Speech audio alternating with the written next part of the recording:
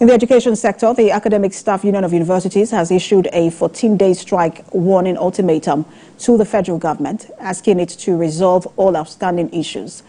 ASUU, in a statement by its president, Emmanuel Osodeke, said the body is seeking the conclusion of the renegotiation of the 2009 federal government ASUU agreement based on the NIMI-BRICS Committee's draft agreement of 2021.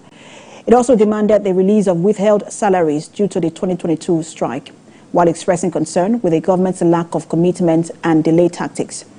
ASUU is also demanding the release of unpaid salaries for staff on sabbatical, part-time and adjunct appointments affected by the integrated payroll and personnel information system, and the payment of outstanding third-party deductions such as check-off dues and cooperative contributions.